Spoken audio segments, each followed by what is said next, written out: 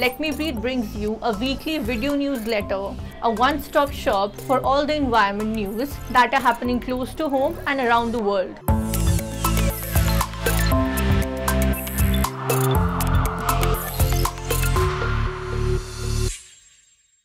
Are you worried that your news intake doesn't have enough on the environment? Don't worry, we have you covered. Assam is flooding again, and here is why the northeastern state of India needs your attention. 92% of the home of a one-horned rhinoceros in Kaziranga National Park stands submerged. At least 116 wild animals have been killed so far due to drowning or vehicle hits, even as 143 animals have been rescued. As of 21st July, over 24 lakh people continue to remain affected by the floods, according to the Assam State Disaster Management Authority. Crops covering over 1 lakh hectares in 24 districts have been damaged. The government has set up 276 relief camps and 192 relief distribution centers in the districts to help the flood-affected people. The United Nations has said that it is ready to support flood-hit Assam. In its shocking claims, the Central Pollution Control Board has informed the National Green Tribunal that over 1.6 lakh healthcare facilities in India are running without requisite permits under biomedical waste management rules.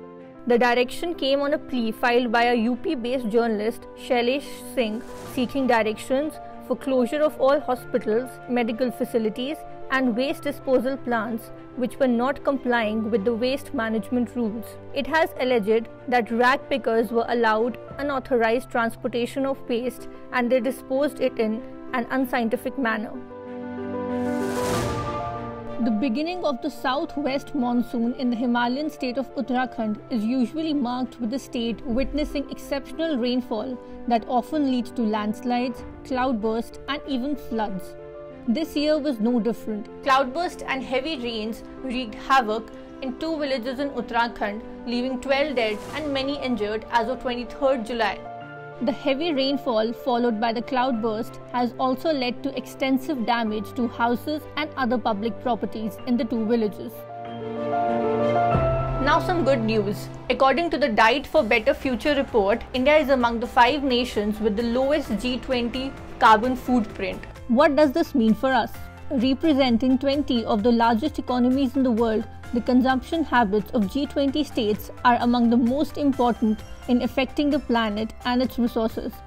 Though they make up only 10% of the world's countries, they produce almost 3/4 of the total carbon emissions from the entire global food system.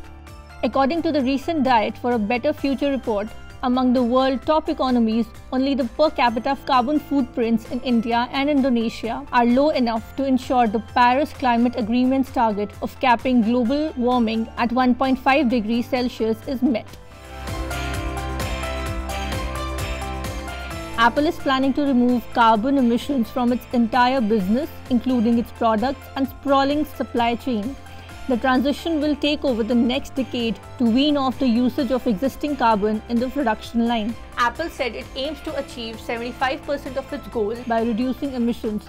The remaining 25% is said to be coming from carbon removal or offset projects such as planting trees and restoring habitats.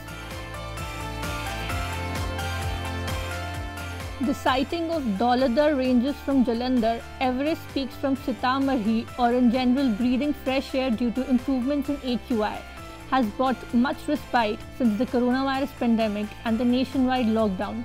The deal breaker is going to be how can we accept this to change in a post-corona world. Read this piece by Yash Khandelwal on LetMeBreathe.in. In international waters this week, US President Donald Trump made some noise by weakening the environmental law to speed up permits for pipelines and other infrastructure.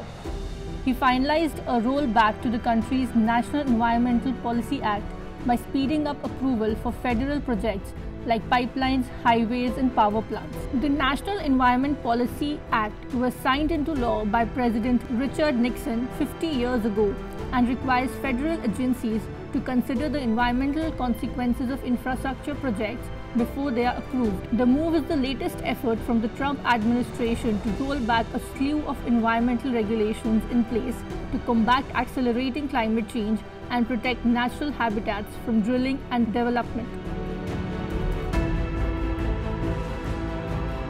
To further the goal of livable cities, Young Leaders for Active Citizenship, in partnership with LetMeBreathe and WRI India, have joined hands with Bengaluru Moving Campaign to help reduce vehicular emissions in Bengaluru.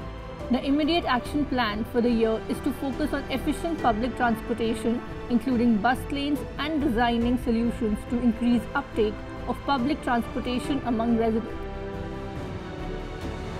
Are you an eco-warrior? Have you spotted an environment story in your locality that the world missed? Tell us about it and get a chance to feature in the newsletter next week.